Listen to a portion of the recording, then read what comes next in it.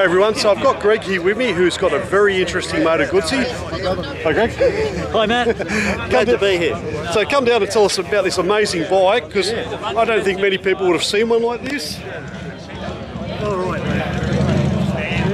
Alright, so tell us a little bit about it. Well, it's I call it a McCabe special. A guy called McCabe, who was a fairly well-known classic racer, built it as a special in the late 80s and 90s. It's primarily a Falcone, a 500cc horizontally opposed single with an external flywheel.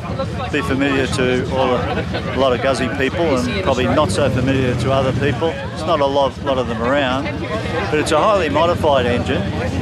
It's been given a needle roll of big end conversion and a short stroke, which allows higher RPM. It's quite powerful. The elderly gentleman who passed on, who actually built the bike, is now gone, of course, and I'm unsure as to the capacity of it. It feels like a 500, it goes like a 500, so I'll call it a 500, but it may be a bit short of that because of the shortened stroke. It's actually got Japanese brakes on it, a very powerful front brake. It's probably the biggest drum brake that's possible to get, a 10-inch TZ Yamaha brake, which is a 4-leading shoe, normal conventional brake, and a Suzuki 500 rear brake. So they're the departures from Moto Guzzi spec. All the bodywork, the tank, the fairing, the mudguards are all hand-beaten aluminium.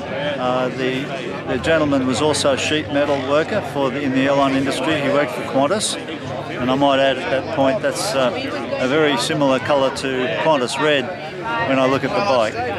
So I guess Qantas might have been a sponsor of the building of this bike.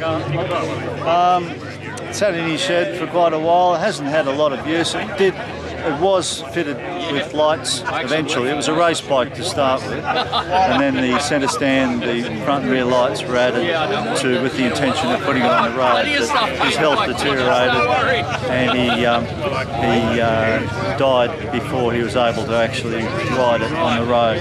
I have ridden it on the road, and certainly gets some attention, certainly goes well, it handles, it stops, it starts.